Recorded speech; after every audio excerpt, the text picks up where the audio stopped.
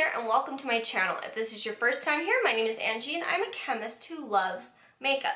So we are going to be doing a big breakdown of the new makeup brand Auric. So Auric Beauty was founded by Samantha Ravndal. She has been a content creator on YouTube for a long time. She used to be a makeup artist. Her brand just launched with two products, a liquid highlighter called Glow Lust and a cream powder eyeshadow duo called Smoke Reflect. So the way that this is going to go down is first I'm going to talk about the ingredients in the product and then give my review of it. Once we get through all three products, I'll talk a little bit about the brand's claims and my thoughts on them. So first let's talk about the Glow Lust product. This is the liquid highlighter and it comes in 7 different shades for various skin tones. So the first category of ingredients we'll talk about is emollient. The highest concentration emollient, which is right after water, is hydrogenated didesine. And this is a very lightweight emollient. This is going to give a very smooth feeling across the skin, and its weight is about 80% of that of water. And this is known to be non-oily, so it's not going to leave you looking greasy or dewy if that is something you're going for. And there's also squalane, which is going to mimic the natural components of your skin, as well as polydesine, which is also an emollient. The next ingredient in here is mica. So this mica is what is going to give you that glow. You can mill down mica very finely, and by milling it down finely, that means that the surface area is a lot smaller and it will be less reflective. So that's why you can still have mica in matte eyeshadows. But in this case, the particle size would be bigger in order to yield a more glow effect. One potential issue with mica is the issue of child labor, and that is the reason why some people do choose to avoid mica altogether in their products. I'm not someone of the mindset who just thinks we should ban mica. Beauty is a very small sector of the industries that use mica. For instance, cars use a lot more for their paint. Toys also could use mica. And secondly, to just avoid using mica altogether cuts off a primary resource of providing for the families in these areas.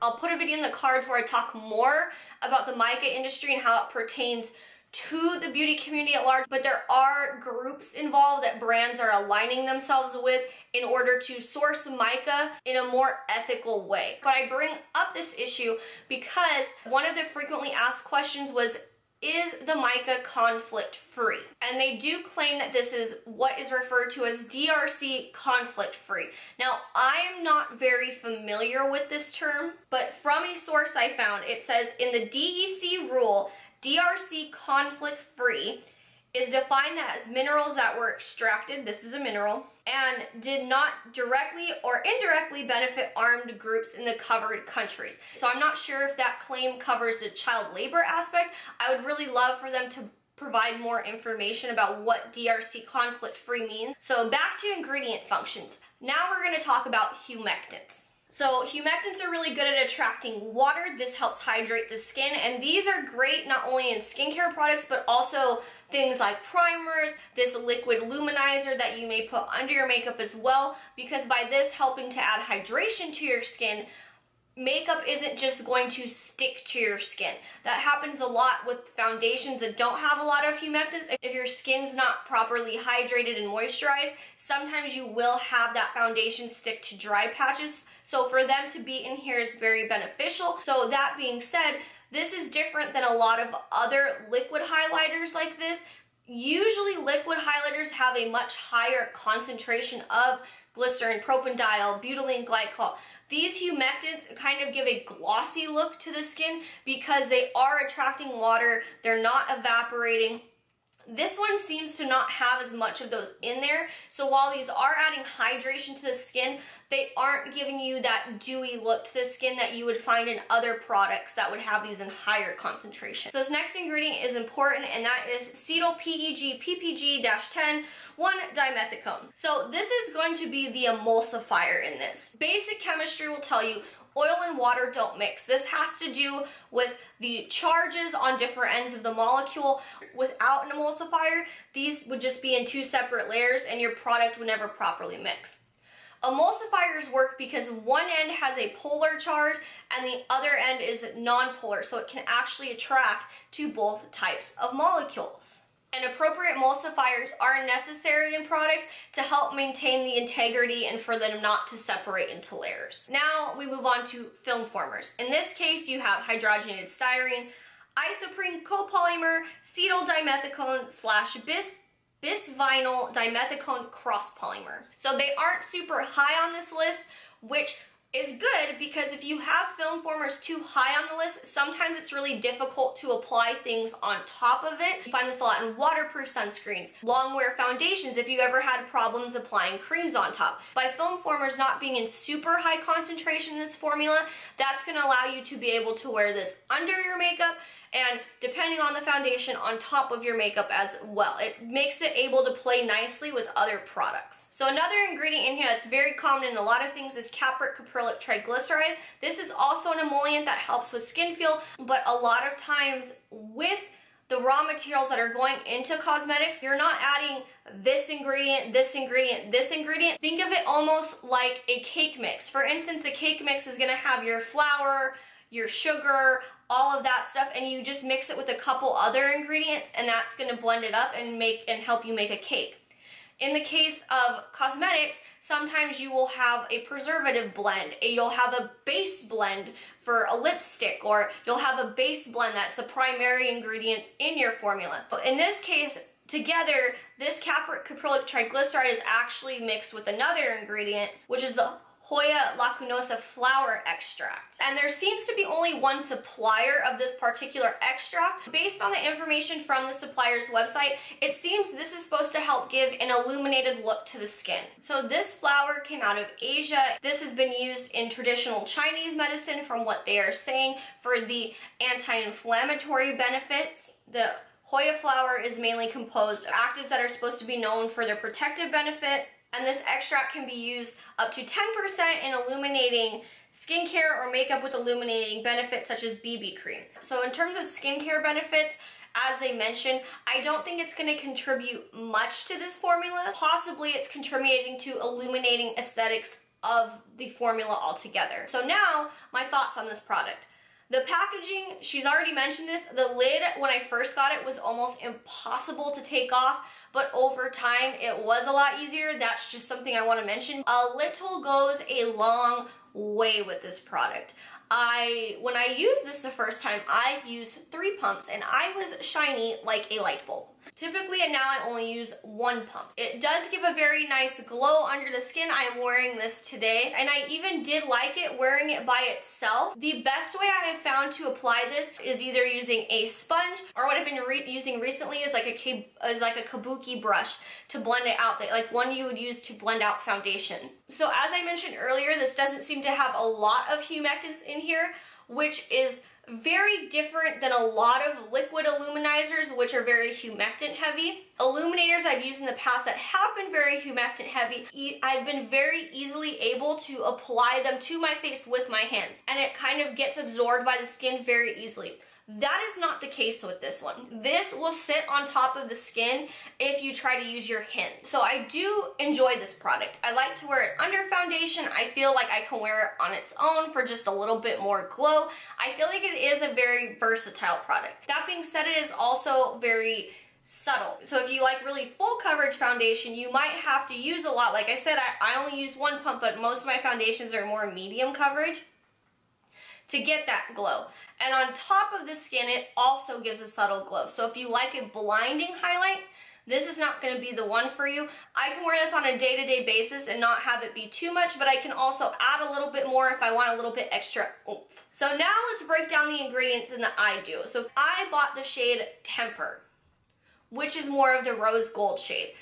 We're going to start with the powder. The thing with talking about powder ingredients is I can break down the functions and what they do. There's also other aspects to the formula. For instance, we discussed mica. Mica can be used matte and shimmer shadows depending on how big the particle size is. So that's something to consider.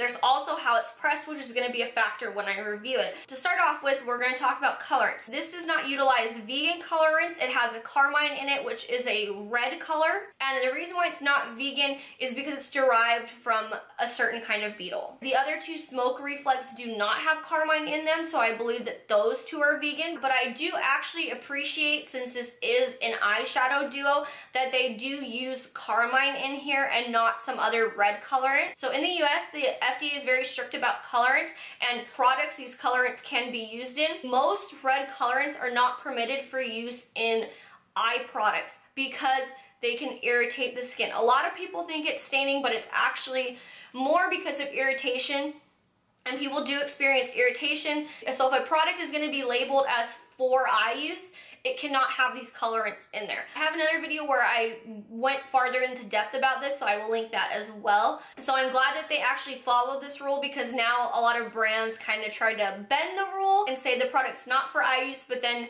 use it as an eyeshadow in all of their marketing. So the two base ingredients are what's going to be giving this a sparkle. So first of all, you have mica. So you can mill down mica to a certain particle size, and based on that particle size, it'll give you reflective properties in shimmer shadows, or you can have more of a matte shadow. In this case, it's probably larger because this is a shimmer eyeshadow. Another ingredient is calcium sodium borosilicate. So this is a glass-like material, again, milled down finely enough so it's safe for your eyes, but this will also have reflective properties. But this is a very common ingredient in a lot of very shimmery eyeshadows because it gives such good reflective properties. So now you have dimethicone and octadodecyl steryl stearate. So these are going to help it spread across the skin. The octadodecyl steryl stearate is also going to act as a binder to help it stick together in the pan and on your eyelid.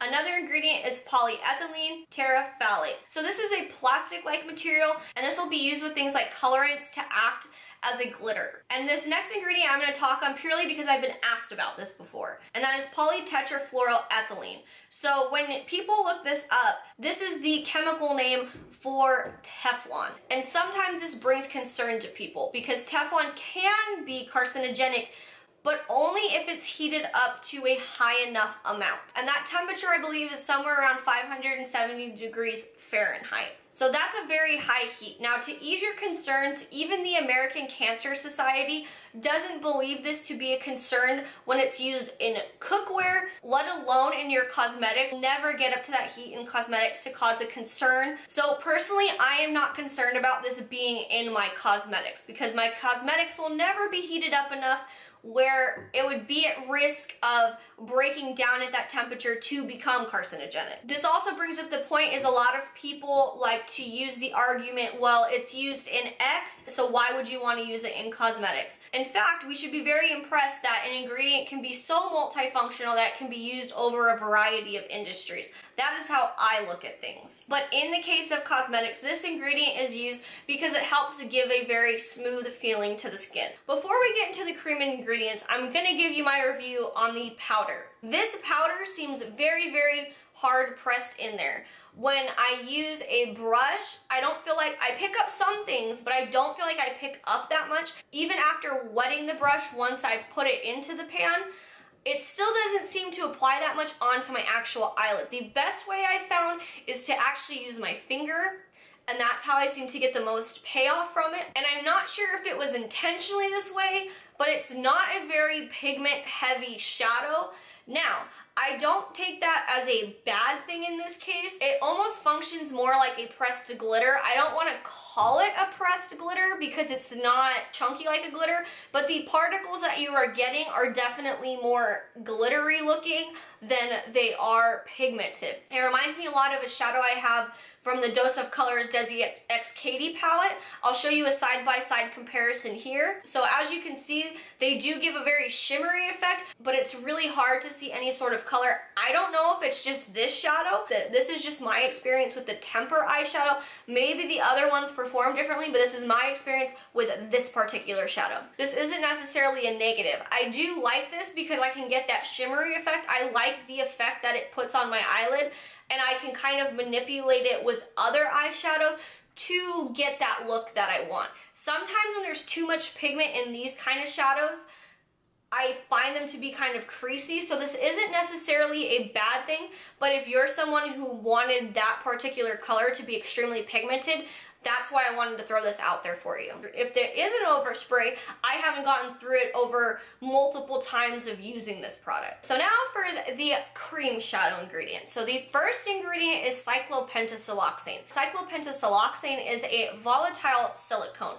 By this being in there, it helps it spread across your skin and then evaporate quickly. You'll find this a lot in foundations. If you buy this eye duo, please keep the nice little insert they have on the top of it on there. This will prevent it from drying out. I hope that by doing this, this will help keep the integrity of this cream shadow longer over time, because cyclopentasiloxane does evaporate rather quickly. So the next ingredient, HDI trimethyl hexylactone cross primer. So this is going to have good slip to it. This will also help it blend out easily over the skin. And this also doesn't leave a tacky finish. This is very beneficial in a product such as this, that it's going on the eyes where you have a lot of folds on there, or at least if you're me, you do.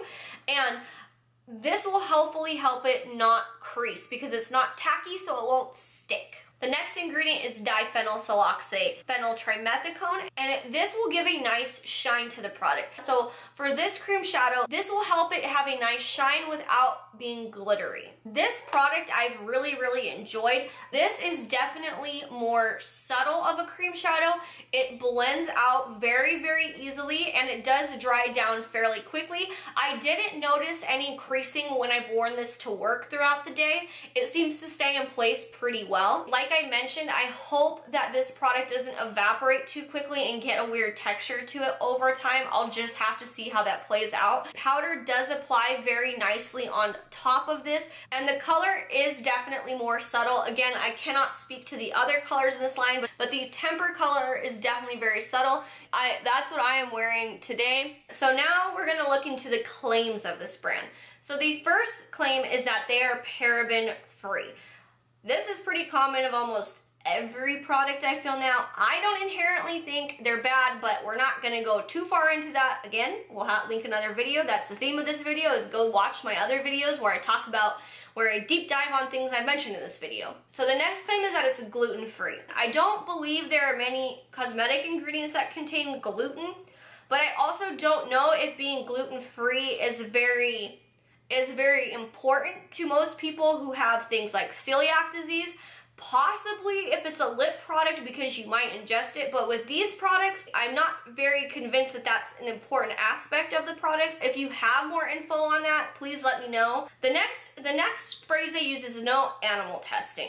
And I like that they use this term instead of cruelty-free, because cruelty-free gets misinterpreted to mean a lot of other things other than that no animal testing was performed. And to learn more about cruelty-free, I will link a video from Jen Loves, finally one that's not my video.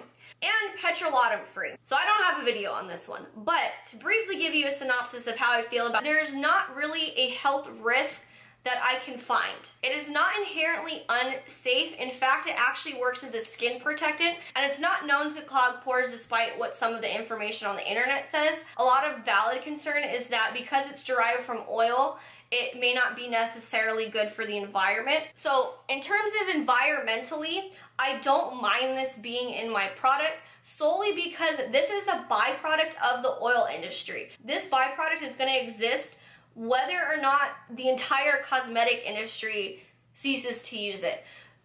Obviously, in the future, as we move away from using oil and there is less of this byproduct available, then we can look to find other things that function similarly, but it seems wasteful to not use a byproduct that is already in the environment, if that makes sense. So another thing they mention is using ingredients that are good for your skin. So one thing is that we always create complexion products that do more than just sit on your face. Our Glowless Luminizer contains squalane, glycerin, porcelain flour, and other oils to hydrate and care for your skin while you wear it. This is a very common thing now, is to say makeup it has skincare benefits, and while glycerin and squalane are definitely beneficial for your skin, I'm not convinced at this point on the porcelain flour extract, especially in the concentration in this formula. Although this is a very common tactic of brands, it's not just this brand. A lot of brands do this with foundations and whatnot too. As a customer, I wouldn't give a lot of weight to this. So now to summarize my feelings on this brand as a whole. It is very expensive. It is considered a luxury brand. I will give you that. Would I have bought this brand if it wasn't founded by Samantha Ravindal? Probably not.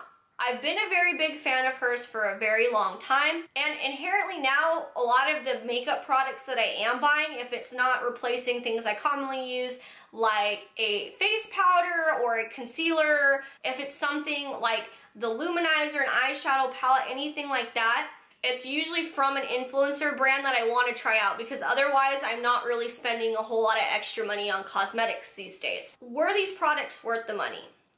So the way that I am going to define that is, I do not regret the money that I have spent on these products. I like these products. I like the liquid highlighter. It works really nice under my makeup. I like wearing a little bit of it alone. And I like the colors of the eyeshadow duo and the finishes that they provide on my skin and how all of these products wear throughout the day. So for me, it was worth it. If you've learned something today, give this video a thumbs up and make sure you subscribe so you can learn more about the science of makeup and skincare. And let me know down below if you've tried this brand, what other brands I should look into. And with that, I will see you in my next video.